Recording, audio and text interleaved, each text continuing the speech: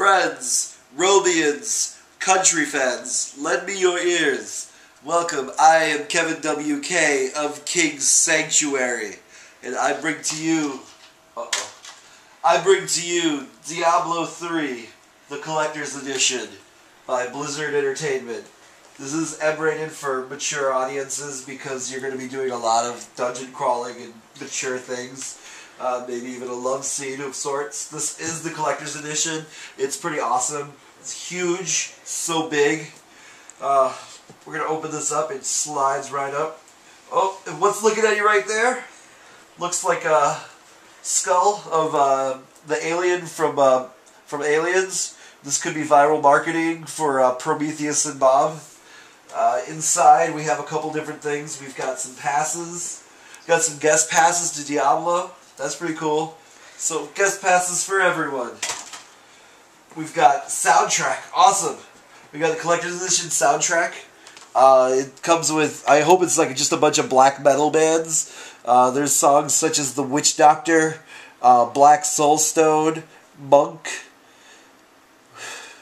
Evil Reawakened. Oh, this is totally like a funk band, I think. I don't know. It's pretty interesting, though. I'm going to put this out while I rock Diablo. Inside, we've got the behind-the-scenes of Diablo 3. Chick kind of facing away. Looks like Final Fantasy, The Spirits Within. She's pointing away. You got director's commentary, world design interviews, gameplay discussions, and character creation roundtables. Knights of the Round Table, which was a great spell in Final Fantasy VII. If you know about that. Little insight, if you will. You've got the game DVD. This one's all about the game and how you play it. We've got really cool art book. It looks like a Dungeons and Dragons like play-along book. It's pretty cool.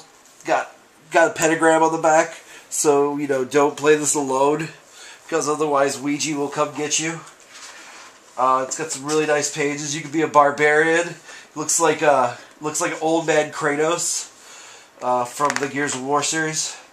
There he goes. Here's more pictures of him. There's very artsy pictures. Put that back. We'll look at that later. More material to go in my personal office. Then we've got a deck of cards, I believe. Maybe it might be Pandora's box of sorts. Let's go ahead and open this up. Oh, cool.